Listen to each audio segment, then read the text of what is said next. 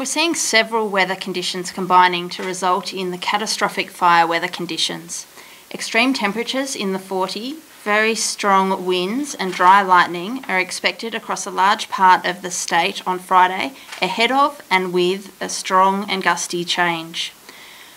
Northwesterly winds averaging 60 to 70 kilometres per hour with damaging wind gusts in excess of 90 kilometres per hour are forecast to develop ahead of the change from late morning, for which a severe weather warning for damaging winds has been issued.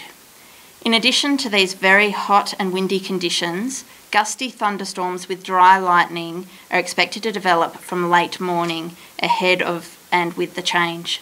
Dry lightning increases the risk of fire starts, which is why it's particularly significant.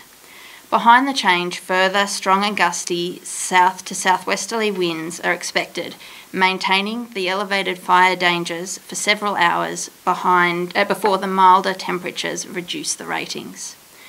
The change is expected about the southern coastal districts during the morning, reaching roughly Cleve to Adelaide around midday, and then being confined to the pastoral districts in the evening. A rain band is expected to develop about 12 hours behind the change and persisting over the weekend.